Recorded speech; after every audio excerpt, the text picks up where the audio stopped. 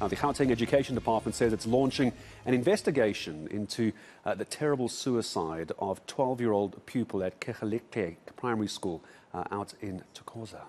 Now, the family of Spusiso Mbatha has been left devastated at his death. They say it was caused by bullying.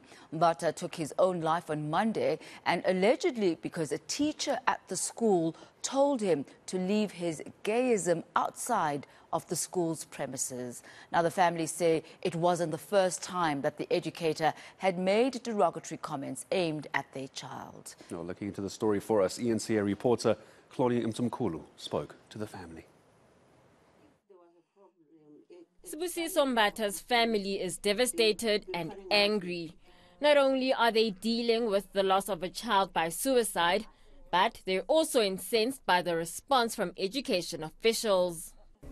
That's how much they care.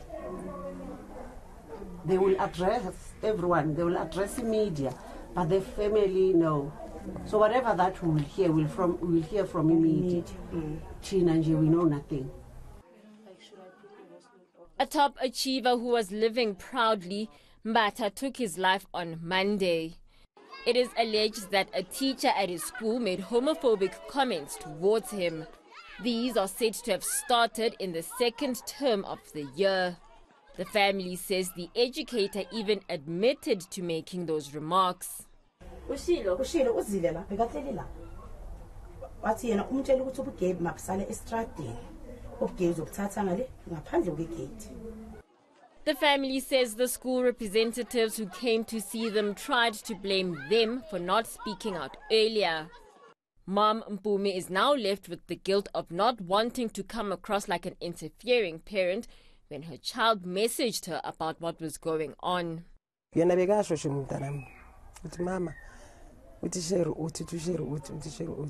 Sometimes ezinye ngingazinaki kakhulumi nje ngithi ayisibusisa wami kancane kanti nami azange ngithathe step kube ngamhlambe ngajumpa njengoba bebabangitshela ubusisi sibongile ukuthi wayengazange ureporta mhlambe ngabe yastopa early.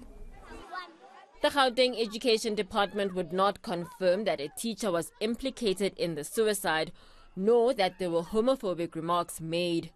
An investigation has been launched. No, like as I'm saying, we can confirm that we are probing allegations of bullying without classifying what kind of bullying will that be.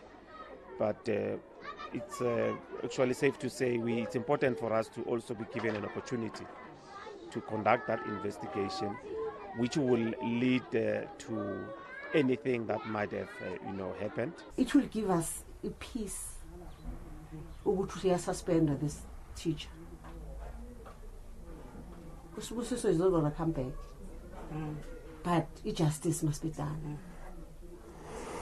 We know the government doesn't care. Can they pretend as if they care? Can they just pretend as if they care? Just to comfort the family. Hloni Mtimkulu, Gauteng.